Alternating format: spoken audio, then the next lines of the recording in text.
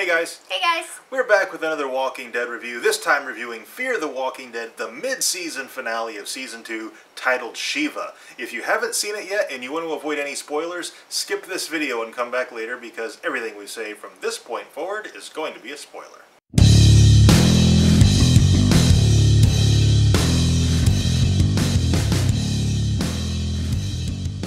Ever since Fear the Walking Dead began, people have had a variety of complaints about it, about that it was going too slow, it was too character-driven, and there wasn't enough plot. One thing that I don't think you've ever been able to complain about is lazy writing. Until now. Yeah. This was a really lazy couple of episodes as we capped off the mid-season. It felt very much like The Farm. It felt very derivative of Season 2 of The Walking Dead. And that continued in this episode with the house burning down, the walkers coming through the gate, and our group having to leave. It was totally the season finale of Season 2. Yeah. And let's talk about Daniel. Because we've had zero indication that he's had any sort of psychological issue until this episode. Like, there was nothing leading up to it. There was no sign. I mean, obviously he's talked about the people he's killed and that he's got this horrific past. But he's never had any issues. And then suddenly in this episode, he's hallucinating and basically commits suicide without making sure that his daughter was safe. Yeah. Which is not Daniel. Like, it doesn't make any sense. Even if he had PTSD, we should have at least started to see symptoms this whole time.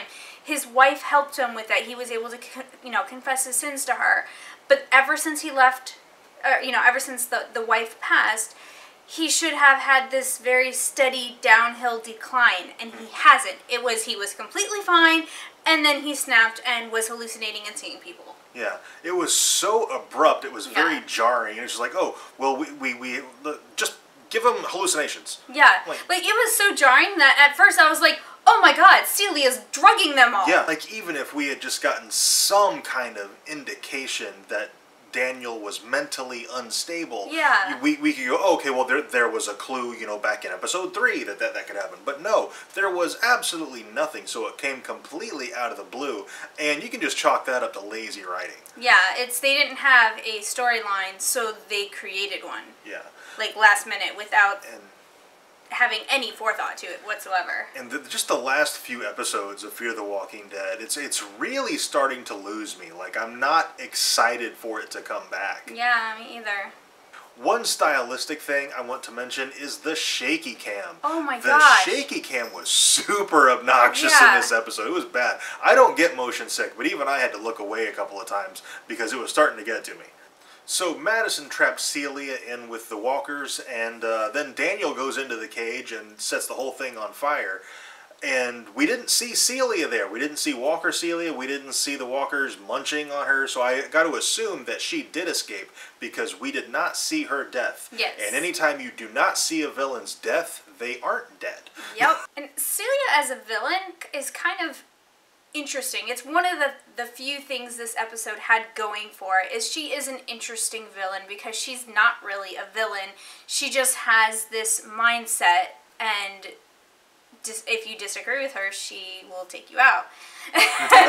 So I mean, like, she's a different kind of villain, so it'll be interesting to see her come back, because she's not dead, and these people just killed her entire family, the walkers that were in the cage. The cage.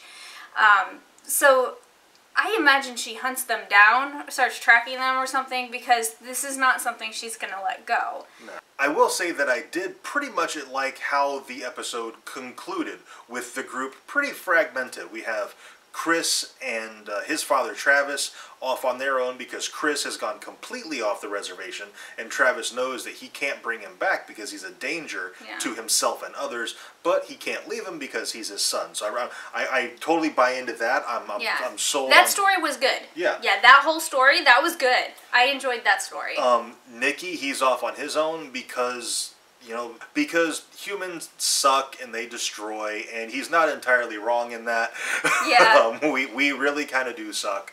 Yeah. And, Madison and Ophelia and Alicia and Strand, they're on their way back to the boat, if it's even still there. Yeah, which we have no idea if it is. Yeah. I highly doubt it is. Yeah, it's not going to be there. Yeah, no. That would be too easy. So where each little micro group has ended up, I think that's pretty cool. If anything, that's what'll get me to come back for the second half of the season, is to see how they get everybody back together. Yeah. And, like, a lot of the subplots in this episode were pretty good. Like I was saying before, Travis and Chris, their story's interesting. They did a good job on that. I mean, that totally makes sense. That's plausible. Nikki makes sense. It was a little hard to grasp it at first, but then Strand makes a comment about how he was an addict and he's just addicted to a different type of thing right now. And that's like this, Celia and her philosophy. So he kind of makes sense, and his story's interesting. It's really interesting that he's not afraid of the walkers, because he knows he's not going to die that way. Like, it's, I that's really crazy. hope he gets eaten by walkers. Yeah, I'm worried about him, because I think he is going to get eaten by walkers, and he's one of my favorite characters, so... I love tragic irony, and The Walking Dead excels at tragic irony. So I gotta imagine at some point Nicky is going to be eaten by walkers, because he knows he's not going to be eaten by walkers. So, Fear the Walking Dead comes back in August, and we will continue reviewing it. I will say, though, as of right now, I'm not overly excited for the return. Yeah, like, I'm not sad that it's not going to be on next week. Not even a little bit. Okay, we would love to know what you thought of the mid-season finale of Fear the Walking Dead. Let us know it down in the comments. Also, if we forgot to mention something that you caught in the episode or that we missed or whatever, we would love to hear about it, so let us know.